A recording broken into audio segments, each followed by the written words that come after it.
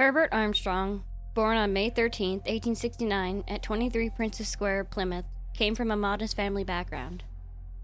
The family later relocated to Edgehill, Liverpool.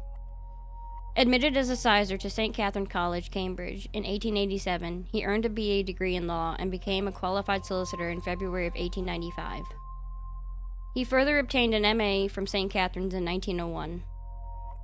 Commencing his legal practice in Liverpool, and later in Newtown Abbot, Armstrong successfully secured a position in Hay-on-Wye in 1906.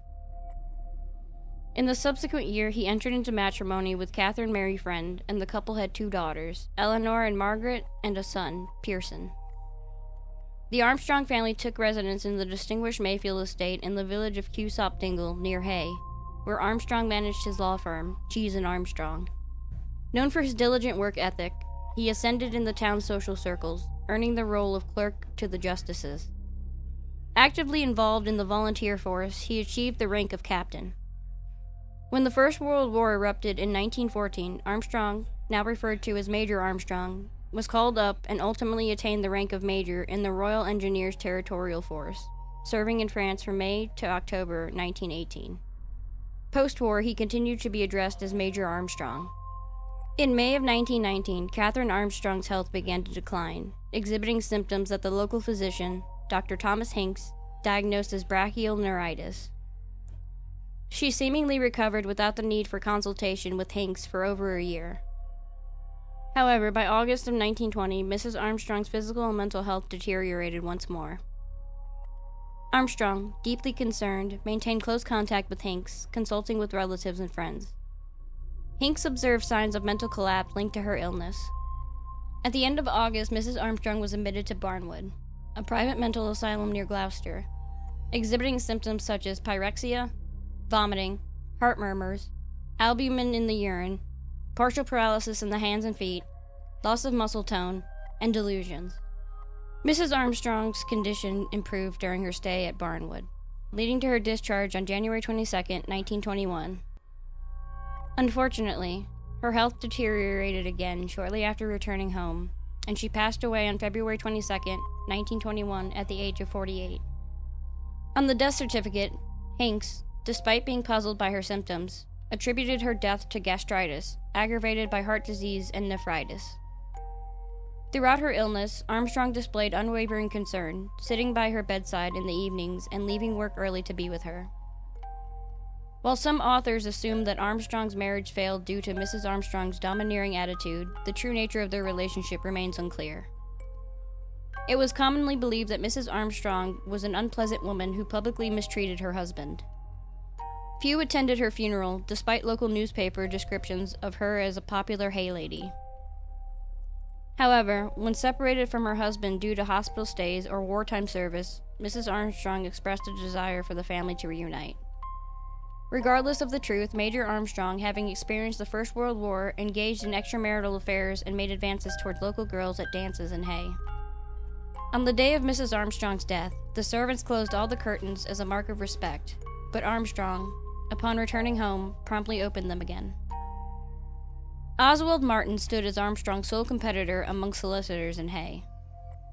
Both were engaged in representing conflicting parties in the sale of the Villeneuve estate, a transaction that carried the potential consequence of Armstrong's client facing a substantial loss, with Armstrong himself possibly having to pay a considerable sum to Martin's client. The intricacies of the deal remain unclear, with Martin suggesting concern about the titles. It seemed that the deposit entrusted to Armstrong for the sale had vanished. Despite Martin constantly pressing Armstrong about completing the transaction, Armstrong repeatedly postponed it, leading to its unresolved status at the time of Armstrong's trial. On October 26, 1921, Armstrong extended an invitation to Martin for a meeting at his residence. Expecting a discussion on the completion of the property sale, Martin found tea laid out with cakes and buttered scones. However, the conversation between the two men primarily revolved around mundane topics and office organization, despite the opportunity for Martin to address the pending property matters.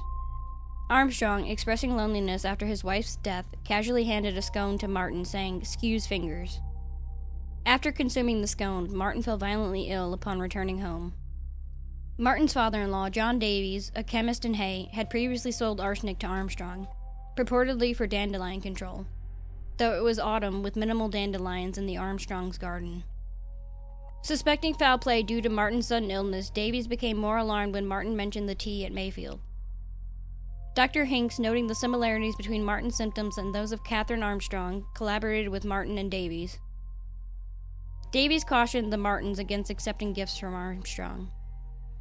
Subsequently, it was revealed that a few weeks before the tea party, an anonymous box of chocolates had been sent to the Martins, causing violent illness in Mrs. Martin's sister-in-law.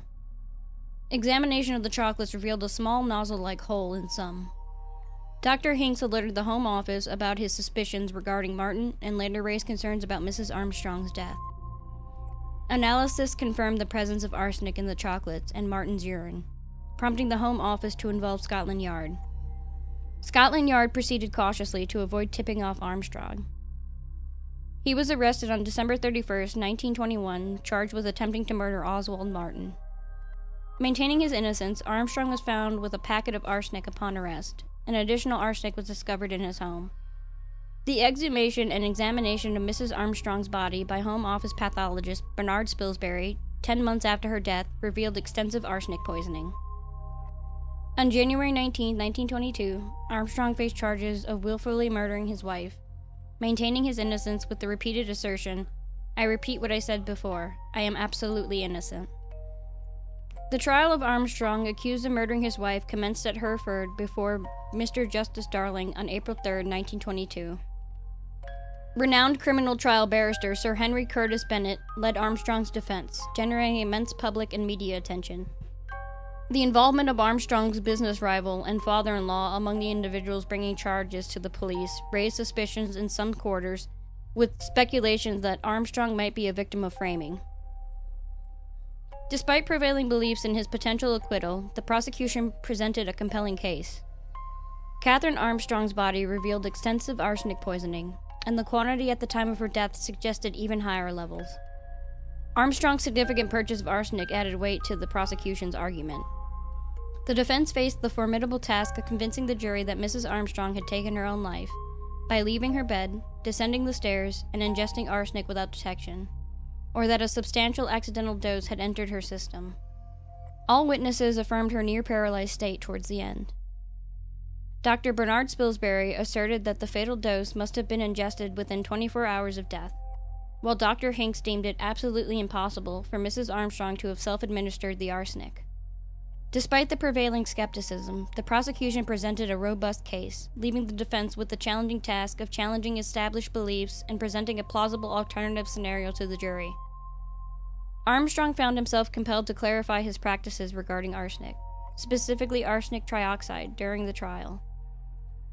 He asserted that his routine involved placing small amounts of arsenic in individual pouches, which he then dispensed onto the ground near areas prone to dandelion growth. However, his explanation faltered when a small pouch was discovered on his person during his December arrest, with no reasonable justification provided for carrying it, especially during that time of year. Under questioning by Mr. Justice Darling on this matter, Armstrong did not fare well.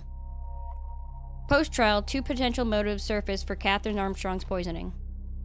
First, Armstrong desired a different, more agreeable wife.